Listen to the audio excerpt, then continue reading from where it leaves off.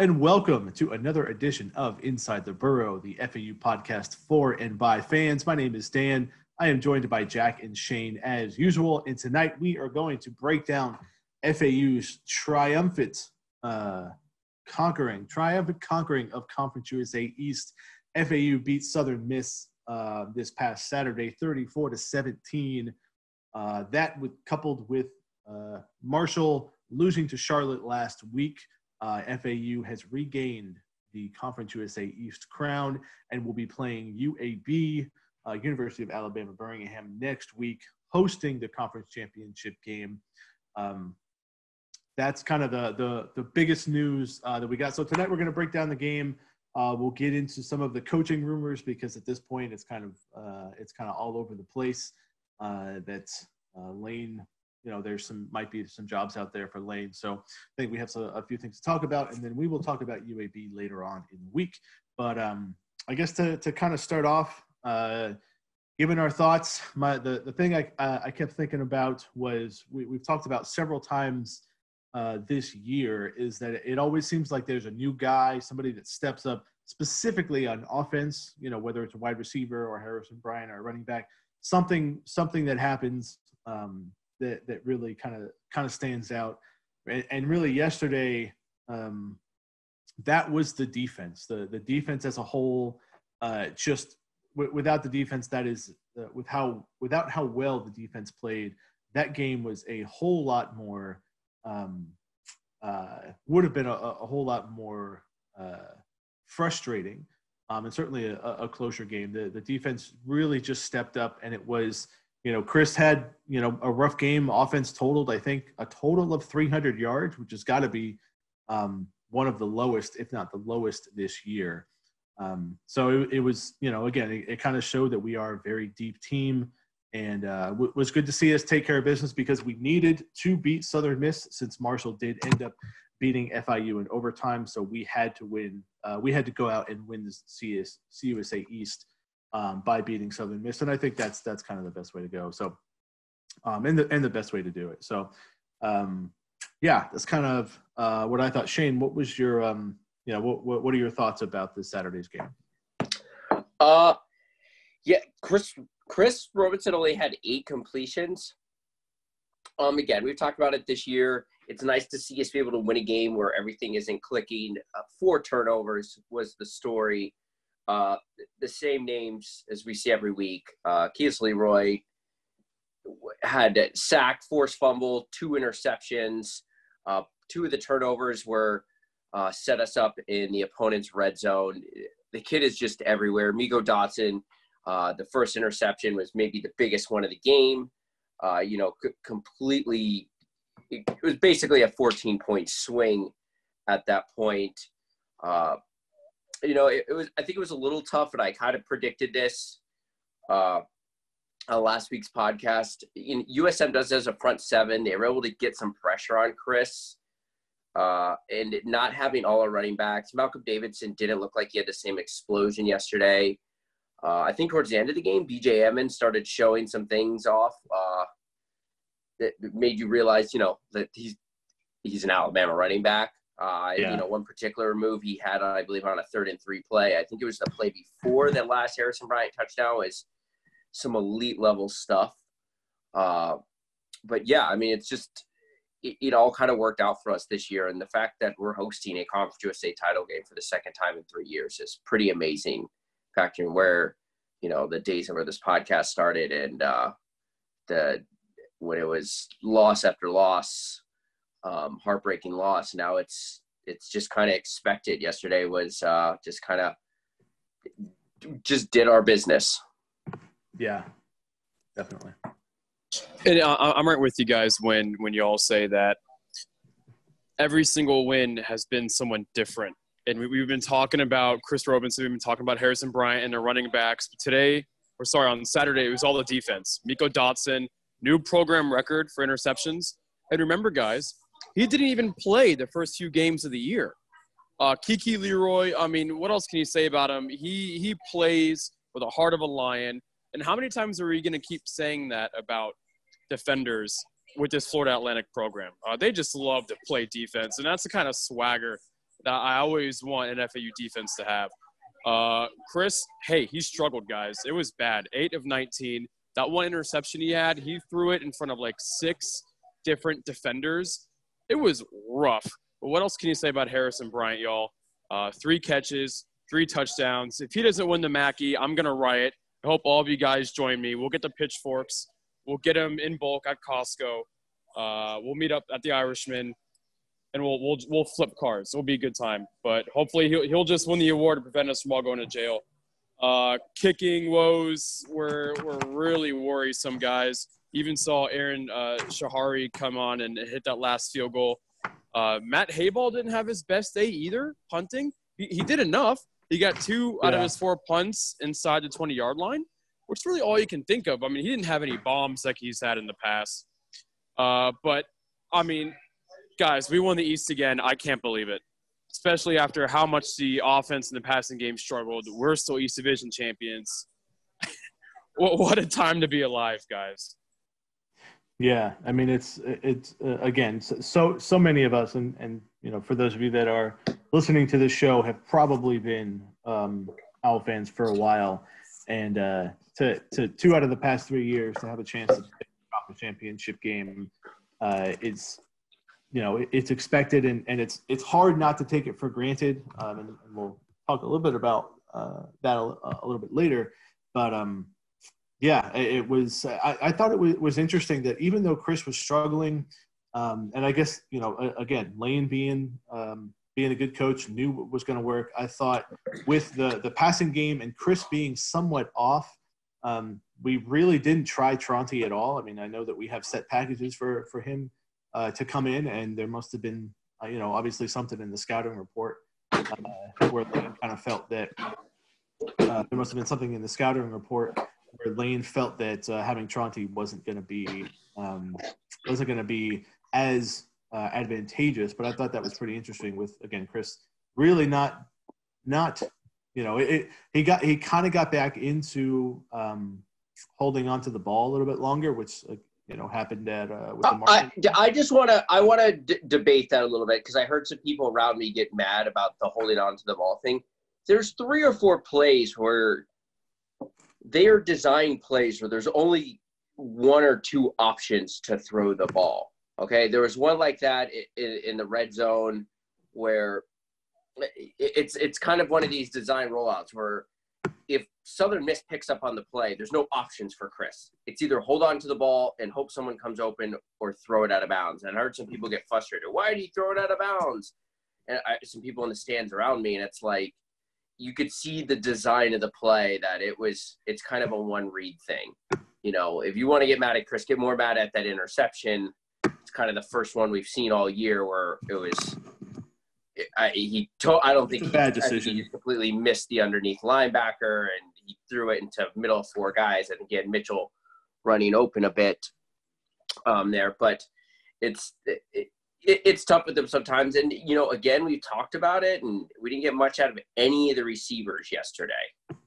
Yeah. We've talked about it, and they started off and they played the middle of the season good, but Pico, Mitchell, and they've really kind of fallen off the last few weeks, if we're going to nitpick here. Yeah.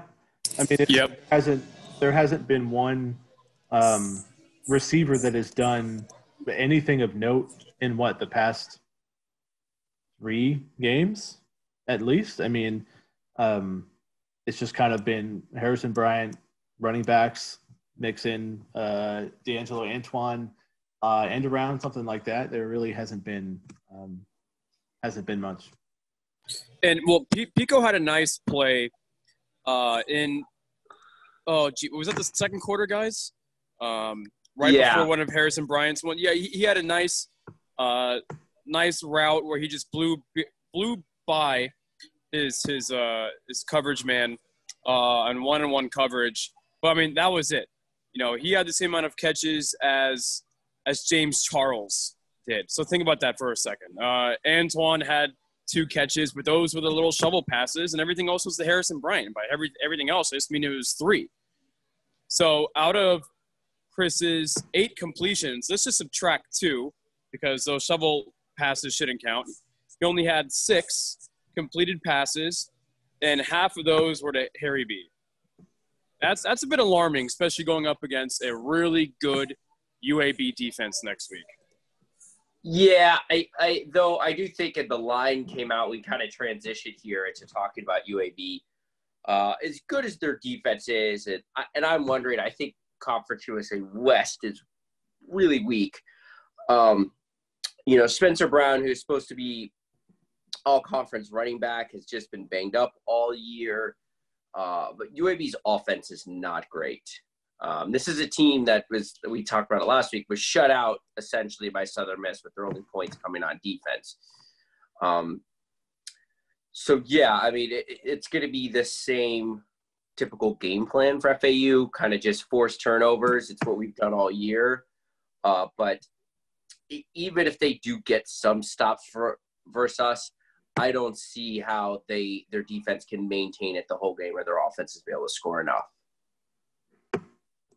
Yeah, I kind of brought that same point up on Twitter yesterday, where somebody was, I think it was CUSA Report, put a little poll out there of how everybody was feeling, and I think that FAU's defense will be able to just kind of smother UAB, especially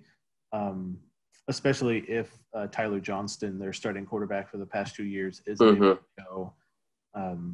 I can't see them and also FAU hasn't played on offense back-to-back games where the offense was ineffective. I mean, if I just take away like half of the mistakes, that we happened last year, and FAU wins the game by 35.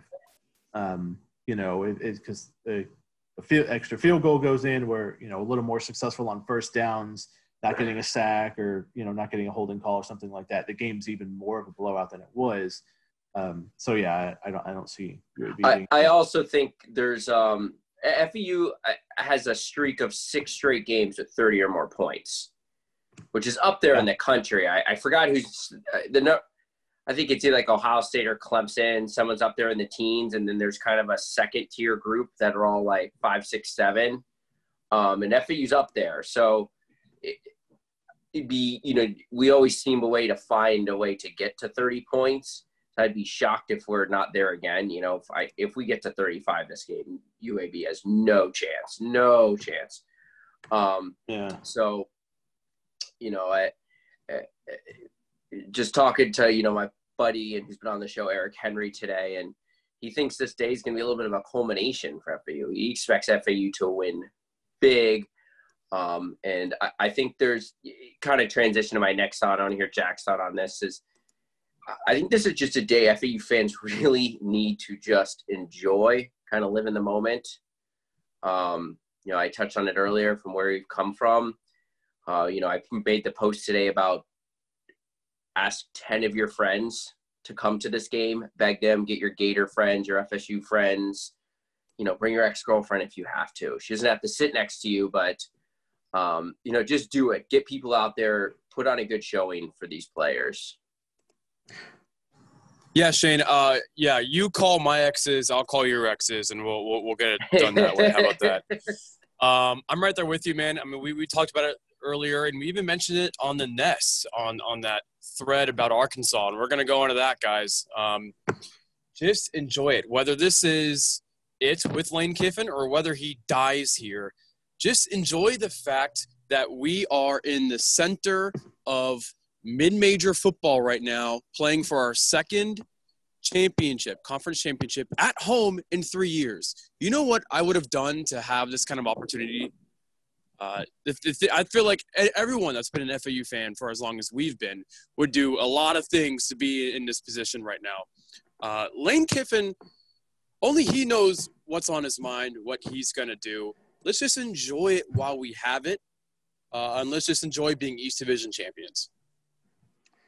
Yeah, I think, like I said earlier, it's tough to not take it for granted, but it's certainly something that we need to enjoy.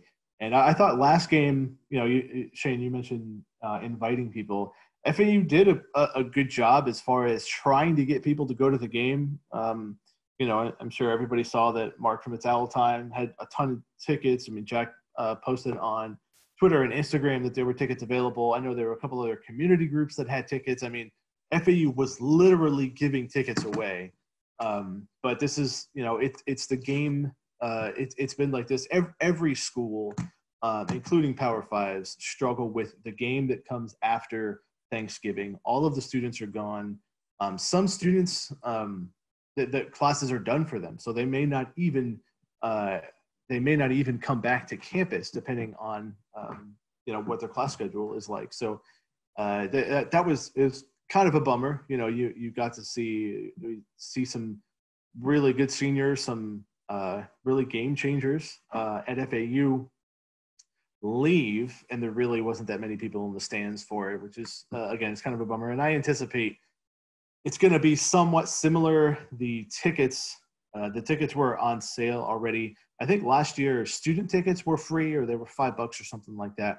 But we'll hope, hopefully FAU can muster some attendance. I think the game's at 1:30, but not a terrible time. Most likely it's going to be we'll have some good weather. I think there's supposed to be some cold moving in this week, but yeah, it's certainly something to. Yeah, I think the student tickets are free. I'm 99% sure. If they're not, it's surprising to me. And also, there's cheap tickets everywhere, but I just know for the tickets I buy season ticket wise, on the Hyundai deck, they're actually $10 cheaper individually this Conference USA championship game than than I actually paid for them season ticket wise. So there you go.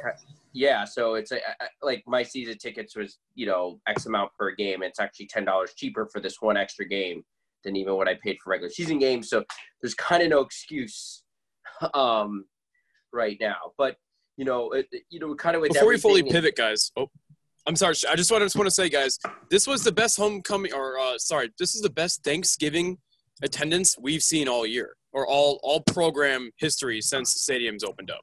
I just want to throw that out there real quick. By far, the best Thanksgiving weekend attendance we've had. Yeah, and the home side was great yesterday. Awesome yesterday. I went to yesterday, and I don't know, Jack, can you hear the noise? I'm the only one seems to be yelling to myself down there. But you can up there, yeah. Yeah, but no, I thought the home side attendance was great, and I said, and even kind of the end zones had a mixing of a couple hundred people in it. And I'm like, well, if we had a normal 2,000 to 3,000 students for this game, we would have considered it a nice attended game. I think the attendance was just under 14,000. So if we had our normal 2,000 to 3,000 student, it would have been a 17,000, 18,000 attended game, which is for us a solid crowd. You know what I mean? So yeah. A dream this weekend, I'm not a big attendance numbers guy, is God, it'd be really cool if we can get that near that 20 for this week's game. I mean, God, you got to think about it. There's not a single other team in the state playing, so right. So, I mean, again, I think we talk about marketing and commercials and buses and telephone booth, I'm joking, telephone booth advertisements and newspapers, and we discuss that on the forum all the time. But I think the greatest impact we could have marketing, and this goes for any business or restaurant, is just tell people about it, bring people, come on, I mentioned, even bring that friend that went to the UCF game and had a miserable time because he couldn't get in, and just be like, I'll make it up to you. But that's the only way this is going to grow. Yeah. But we'll enjoy it. I think the only tough thing is this week is obviously, and we'll talk about it, is, it was confirmed by Dan Wolken, and I was tracking it earlier. College football fans were an insane people. Tracking private jet flights. That there was Arkansas search group was in Boca for 3 hours today to talk to Lane Kiffin. Does that mean he's going to take the job? Does that mean he's the number one? Does that mean,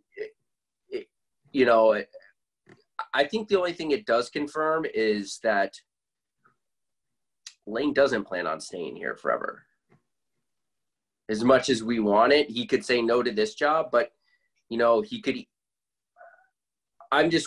easily shut this interview down. You know what I mean? Why go into this week with nonstop rumors and, recruits being left in the air. And I know that for a fact. I'm not going to say any name, but recruits sitting here wondering, we always have this in the coaching carousel. So it's, he's definitely interested in the Arkansas job.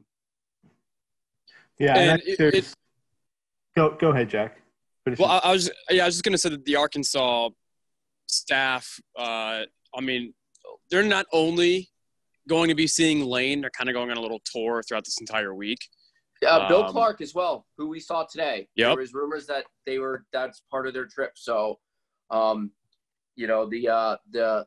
the press conference, I think later this week with both coaches will be quite interesting. I think there's a media phone interview with both of them. So. Correct. So we'll see what happens. We'll see if it gets brought up. It's always weird talking to coaches when you kind of know that's kind of going on. So, for example, we had our teleconference today, Sunday at 5:00, right after the plane took off from Boca Regional Airport. And some of us knew, I'm not going to say any names in the media, but some of us knew that they're there. We didn't have anything confirmed quite yet. But it's always just awkward to say, hey, Lane, so how was, what was the pitch for Arkansas? Right after he talks about, I really hope that we do well against a really good UAB team. It's just hard to say, hard to bring up, especially for me as a fan first, because I don't want this to end. I want this to be every single year, us fighting for championships with Lane Kiffin at the helm, firing memes at Twitter week in and week out. But we'll see what happens. No matter what, though, he's not going to USF. So if I saw like 3 people tweet that out, get out of here, because USF has no facilities at all, and he's not going to wait all this time for the Schmidt Center to be built, which is unbelievable, guys. I saw it yesterday. My God, it's going to compete at the highest of levels. To go to a place that shares a practice field with a soccer team, okay? It's not going to happen. The jobs that are open right as of Sunday night when we're recording this, obviously Arkansas, everybody knows about that. Ole Miss fired their head coach a couple hours ago, and everybody knows about Florida State as well. South Carolina, I know we talked about that weeks ago. That Will Muschamp looks like he's safe. He fired some coordinators and something like that. And but I think the bigger thing here is that Lane is he's interested. He's listening to what people have to say. And again, it's not like we all hope is that he's gonna live on his boat and enjoy fishing for the rest of his life, and then go coach some games a couple times. I think he wants to to get back to the big leagues for sure. And so I think we're really at this point, we're going to have to live with this as long as Lane Kiffin is our coach. We're going to have to live with, Lane Kiffin here, Lane Kiffin here. The right job that he wants could come up, and he could say Arkansas, I don't want it, or things just aren't quite right. He can't get the deal doesn't get done with any school. I'm not saying there's any deal with Arkansas, but it's something that we are kind of going to have to live with. And I don't know, who knows? Maybe we can do this thing where like we win a conference championship and then we go like 6-6 or 7-5, and then we win a conference championship. So people are like, "Oh, Lane Kiffin's great. Oh, well, he didn't do that great. And he's really great." And then he only won 7 games.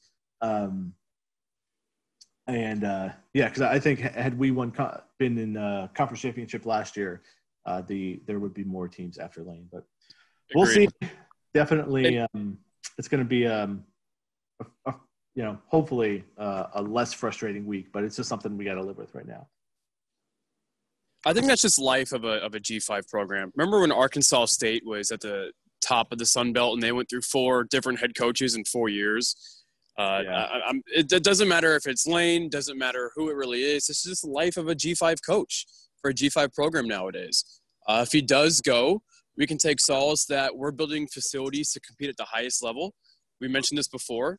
We're trying to build a program where we can win no matter who's the coach.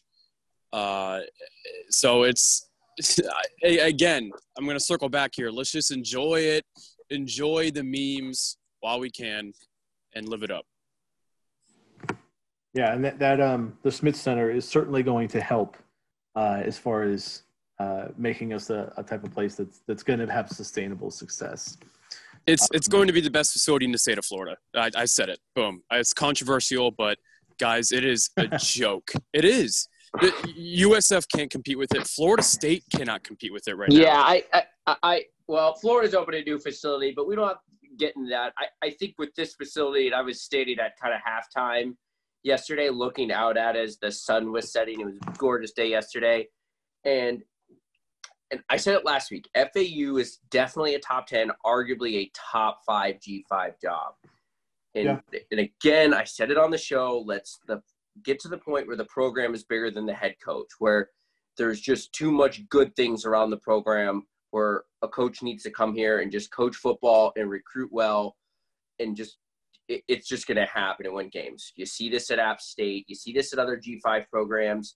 You know, Memphis is about to play. If they win this week, they're probably going to play in a New Year's Six Bowl, and they lost Fuentes a couple years ago.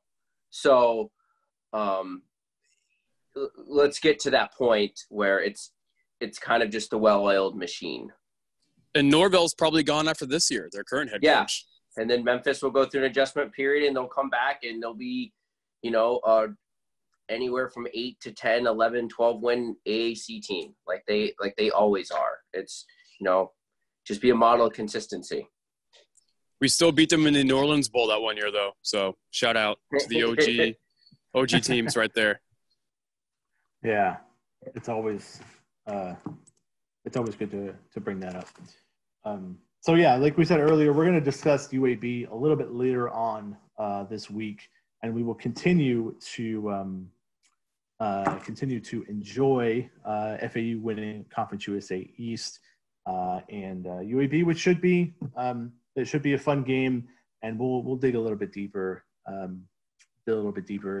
into that. And a shout out to FAU basketball, who beat UIC, which I just learned stood for University of Illinois Chicago. I should have known that, but a thrilling victory, 71-70. So Dusty, yes, sir, putting together a good squad there, and hopefully we'll two straight wins. March. Yeah, we'll see. 2 straight wins. Now above 500 again. I mean, I'll tell you guys this: it was a pretty massive low point after that massive choke job in Fort Myers against Florida Gulf Coast. I really ate my words because I said on the podcast, we should be able to blow these guys out, and look what happened. But the team is finally starting to get it together. Yeah, you were half right. You blew them out for a little bit. Yeah, a little bit there. They just couldn't hold on. But it's great to see. Hey, Jalen Ingram, he had his first double-digit game tonight in that win over UIC. Since he tore his ACL last year, so he's finally getting his minutes back up. I'm saying that he should be the alpha dog on this team. It's just whether or not he can get over that mental hump of that torn ACL from last year. And looks like he's finally starting to get over that. So if he can really just take the team by charge, be that leader on and off the court, then I think we'll be in good shape. I still think we're good to finish mid-pack of the conference, which is an improvement of last year. So,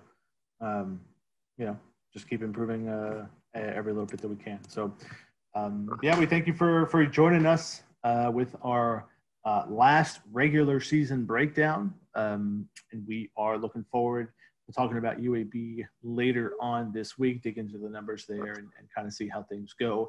And then who knows, maybe later on down the week, there'll be some more coaching news. We'll see what happens. But again, we thank you for joining us. Make sure you check out FAUAllisNest.com for the game week thread to relive the game last Saturday, and any of the coaching news we posted there as well. Also check us out on Twitter at Inside the Burrow there. And we thank you for joining us this week, and we will see you guys later in the week. Go Owls.